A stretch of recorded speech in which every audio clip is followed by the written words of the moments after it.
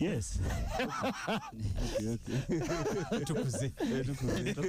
Yeah, so if he botches this, then everyone is going to pick on those small things. So if I'm Pep, just ignore this thing that Ortega has been your cup goalkeeper and throw in Ederson.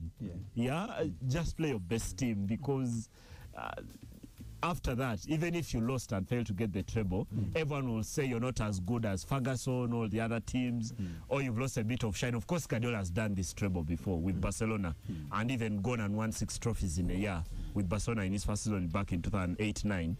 But such an opportunity for City, I would imagine, even if he played, let's say, Phil Foden instead of Grealish, who has been the starting player for most of the season, is going to be questioned. So it has to be the guys who have played. Rodri, KDB and Ilkay Gundogan in the middle, Bernardo Silva on the right, and also normally covering for the fullback who they no longer play. It's Grealish on the left, and then it's Haaland down the middle.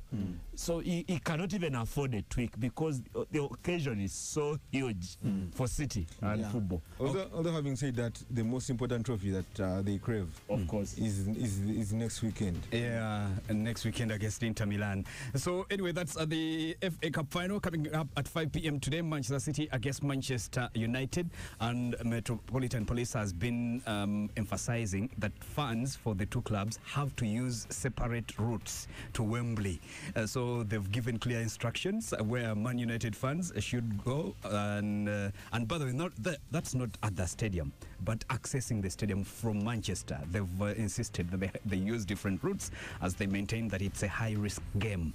So that's coming up at 5 p.m. today at Wembley. And then from it surely is, because the two of them, being rivals in the city, have not played a cup final. This is going to be the first. And traveling from the same city to London. And back. Must be very tricky for the police there. But Elvis, at the other cup final. Imagine how Uganda would handle such a situation. You don't have that big a rivalry.